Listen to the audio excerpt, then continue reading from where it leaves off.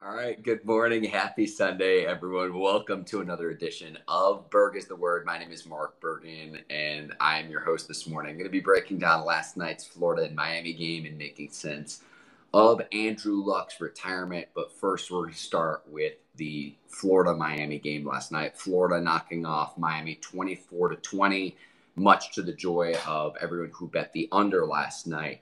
But I'll wrap up this game really, really quickly, and I can summarize it really in one sentence. If this game was Florida Man, a football form, a football version of the hashtag Florida Man, that would best summarize this game because it was an entertaining game. But in terms of football itself, it was not a very well played game. 225 yards in penalties between the two schools combined. Florida had 4 turnovers. Miami had 1. I thought Miami quarterback Jarrett Williams actually played a pretty good game, but he got sacked 10 times. The Gators had 10 sacks, so it was really hard to evaluate his performance last night.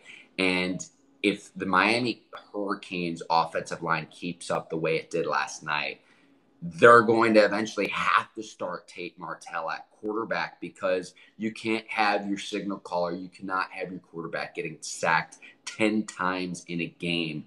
I saw somewhere on Twitter where it was like the most sacks in a game for Florida, I want to say since like the 90s. But again, Jarrett Williams sacked 10 times in last night's games. And most of the turnovers last night were unforced. They weren't actually turnovers. They were really just giveaways to the other team.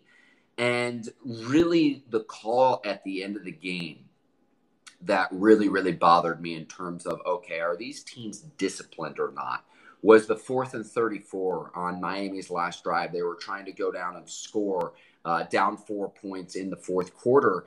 And Florida commits a pass interference penalty, a 15-yard penalty, and it gives Miami an automatic first down on the fourth down. And it was 4th and 34. And like, this is an NFL blitz, right? Like, NFL blitz used to be 1st and 30, if you remember the old arcade game. A 4th and 34, there's no way that Miami is going to convert that first down unless they get a penalty like they did, or if they complete some sort of trick play, like some sort of lateral play or some sort of Hail Mary. So what is the purpose? Know the down and distance. And again, that goes back to being disciplined with football. 100, more than 100 yards in penalties for both teams, combined 225 yards in penalties for both teams. Again, if I could summarize this game in one way, it would be as if Florida Man had taken on a football form. Now,